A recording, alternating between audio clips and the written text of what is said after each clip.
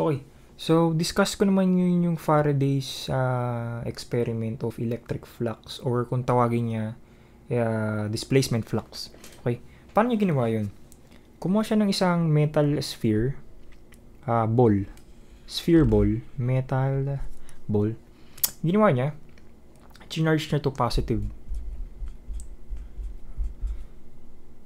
So, ito, meron akong initial charge na positive Q. Anong ginawa niya dyan sa metal sphere na yan, nasa metal ball na yan? Nilagay niya to sa isang hollow metal sphere ulit.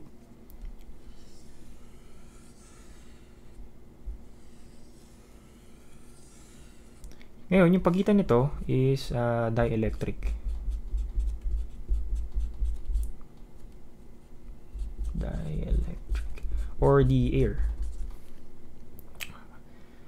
Ano ginawa niya dyan? Pagkalagay niya dun sa loob, ginaround niya. Okay. Tapos, kumuha siya ng isang instrument which is the galvanometer. Kinonect niya yun dito with respect sa ground. Tapos napansin niya, nagulat siya, negative Q yung reading. Same magnitude but different in sign. Sabi niya, ba't ganun? Dielectric or air yung pagitan ng metal ball dun sa inner part tsaka dun sa hollow. Na theorize niya, there's some kind of displacement flux, no? Or flux is analogous to the word flow. Kung makikita nyo sa dictionary, para siyang water flux, water flow, sand flux, sand flow, no? Sabi niya, may nag-travel from this papunta dun sa outer sphere para maging ganun yung reading. Okay?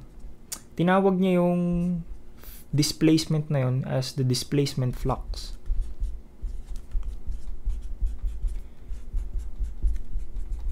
Displacement flux.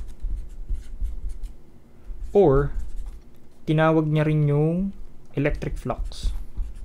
So electric lines from the initial metal ball sphere papunta dun sa hollow. Okay. And from that point, nag-theorize siya na yung electric flux, which is denoted by the Greek letter psi, is just equal to the initial charge dun sa loob.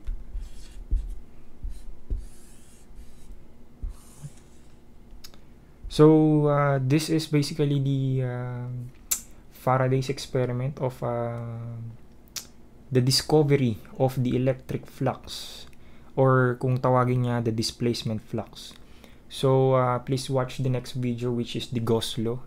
So, sa Gauss law, mas may intindihan natin, no? Ano ba tong mga electric flux na to, no? Ano ba yung relationship nito dun sa electric field lines na napoproduce nitong mga positively charged. So, please watch that video and hope you understand this concept, and thank you for listening.